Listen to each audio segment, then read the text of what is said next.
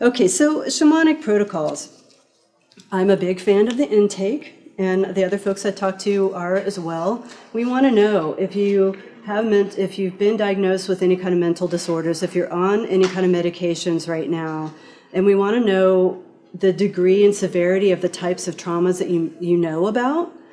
And this plays in, cascading some information forward, this plays into whether they're at a point in their lives, in their personal growth and development where they can benefit from shamanism. So we're looking for fit here. And this goes back to also whether what the skill set is of that shaman in their particular specialties. And the shaman will be able to go through the intake, have a brief conversation and go, yeah, I think let's go ahead and start with a session or two and see if this is effective for you. Let's try it. And if it is, we'll get into a rhythm with it. And if it's not, we'll move on with each other.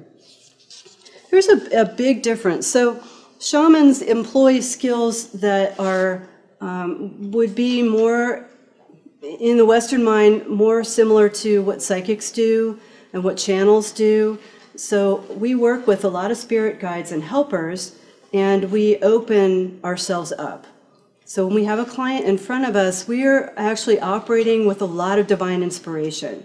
And it's our job to be able to listen, interpret, really actually tremendous amounts of translation and interpretation of the information that we're getting about the client. And we may be getting information in many, many different ways. And then we compile all of that and use guidance to create a protocol for that client. Everything is a very specific case-by-case basis. And I have a case study toward the end of the slide deck, and I bet Gary has some really cool ones too, that will just demonstrate how different the symptom from the cure can be. And this is so interesting, and that's a difference from counseling as well, because counselors, there's a lot of patterns that people fall into, and there's always the outlier cases. In fact, shamanism is a great, you might want to try shamanism for one of your clients that have outlier, weird extra stuff going on. For the most part, a lot of traditional counseling follows some similar patterns. You've seen a lot of this stuff. And we have patterns too. And then there's stuff that we get a lot of weird stuff. A lot of weird stuff. And we're good at the weird stuff. And we like the weird stuff. We're really driven to look for the root cause. And, going back to an addictive behavior, the addictive behavior is going into a traumatic event that happened in that person's time. I specifically, when I'm seeing, I will often see a timeline with a client, and I'll see what happened more recently, and then I'll see maybe where the trauma happened in this particular lifetime, and then I may see a further cause back in a past life, for example. So I always go back up the timeline to the very first time that person had that type of experience, or that soul had that type of experience, and carry on from there. I'm always going back to the very furthest back root cause, and I don't assume it's in this lifetime at all. And quick fix, not quick fix. Just like regular counseling, people might come in for a specific event in their life. I just went through a breakup.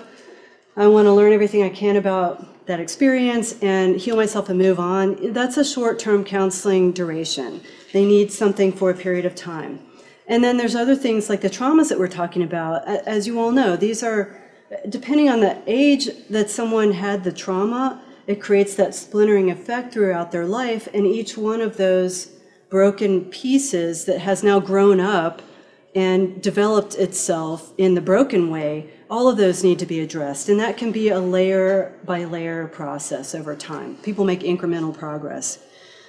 I am a big fan of giving clients homework, and the folks I talk to were also in that part. We want to see partnership. We want to see the client. I am not the person to come to if you want me to just fix everything in your world. I'm not interested in that, and in fact, I don't feel effective that way.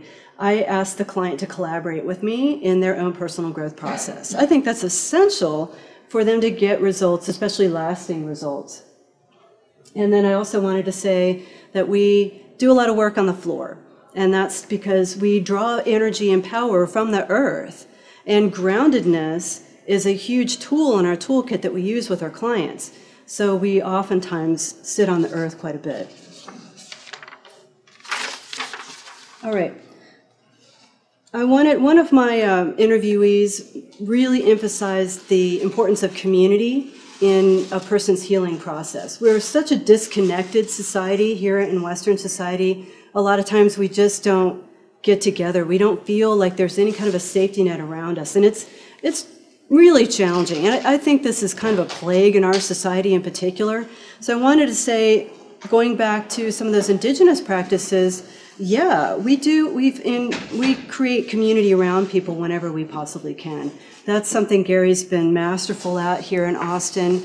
He's got a nice big group of people, and it's a safety net.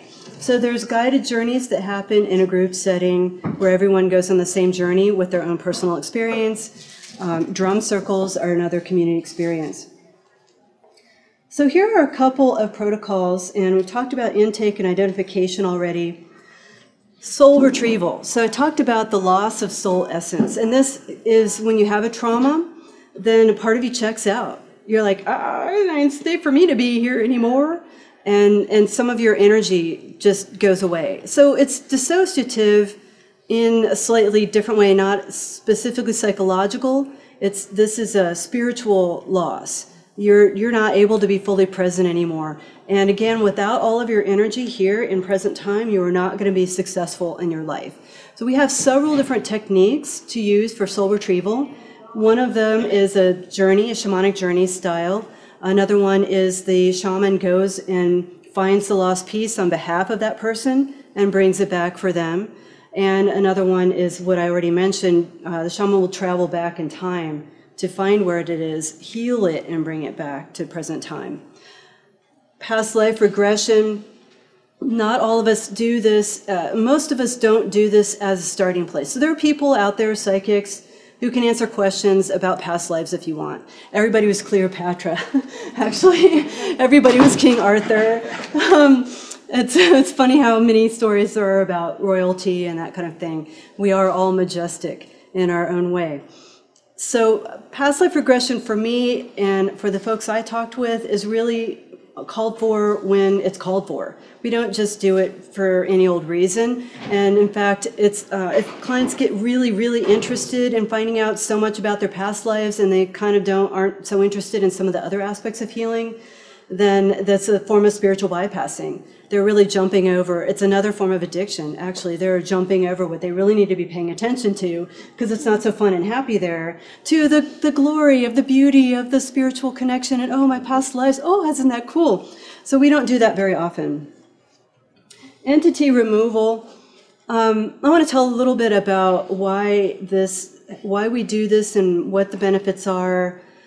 As I mentioned, we are under the influence of lots of energies that we don't necessarily perceive, and that's fine and that's great, and you don't really want to perceive all of them anyway, and they don't really slow you down that much, mostly.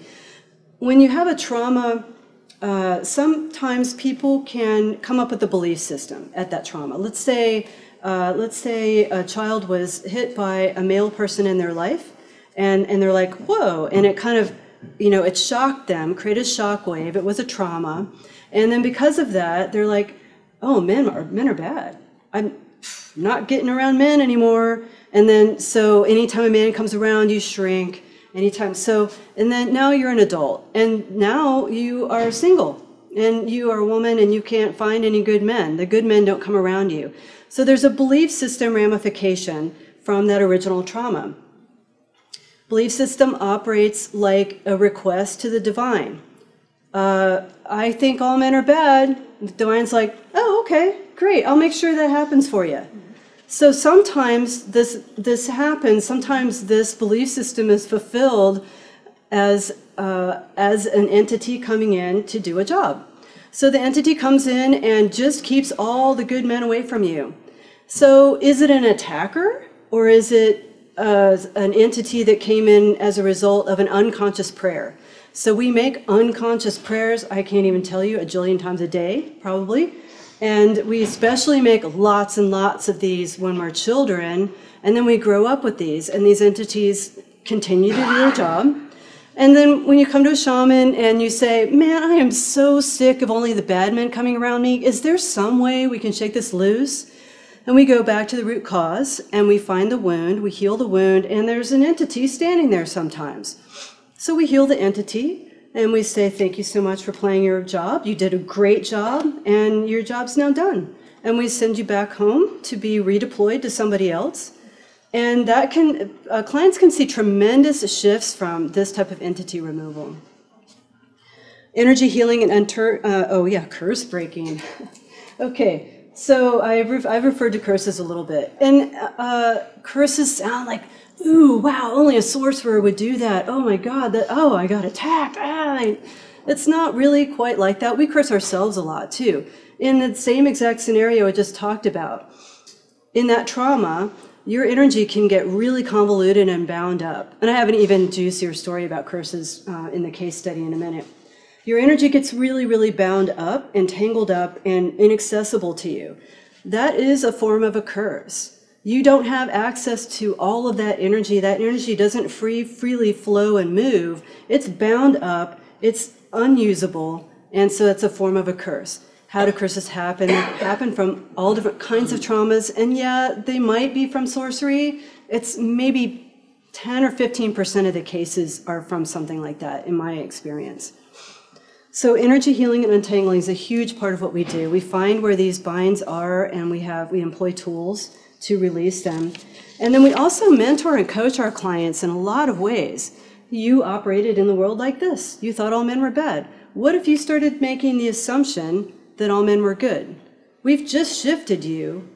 We've gotten rid of the being that was keeping all the good men away from you. Now it's up to you, client. This is your homework. All men are good now. You're going to receive good men in your life. They're going to look really weird and foreign to you, so recognize them when they come in.